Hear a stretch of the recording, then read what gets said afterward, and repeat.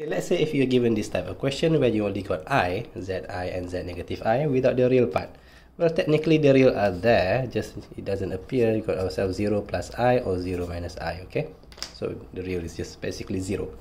I got students who asked me that, hey, how are we going to find the argument since it's impossible? Because for both cases, if you use yourself this formula, tangent b over a, you got ourselves, our a is 0. So 1 over 0 is, most people say it's maths error or infinity.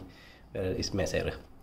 Okay, so how are we going to find the answers, the argument for this type? Well, go back to my advice is to actually draw the quadrant. Find out where is it. Where 0, I is basically, it's just like a geometric coordinate. If I say to you 0, 1, where is it going to be? Just say a is going to be only here, one dot over there. So basically for this one, where is it going to be? It's going to be down here, negative 1. Basically just one dot down there. It doesn't move anywhere else.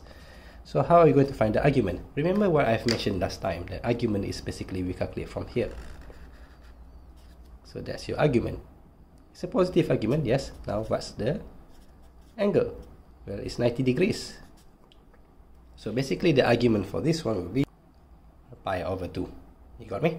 So this one here, the idea is the same. So we're going to go down here. How much it is? It's 90 degrees. So basically the argument is negative pi over 2. The same concept can be applied if you got yourself only a real part, where this part is imaginary is 0. This one is 0. So here I will going to find, please plot it. This is simply like yourself to get yourself 1, 0, so it's over here 1. So the argument is basically 0. Since you can't move anywhere, the argument is 0. For this one here, we got ourselves here is your negative 1. Basically you can set negative 1, 0. So other argument will either be you get yourself a positive pi, or you're going to get yourself a negative pi. Both of them are acceptable. But of course in the exam, most people prefer to have a positive 1. So the argument will be pi. Right, that's all. Thank you. Thank you for watching. Comment, share and subscribe. Thank you.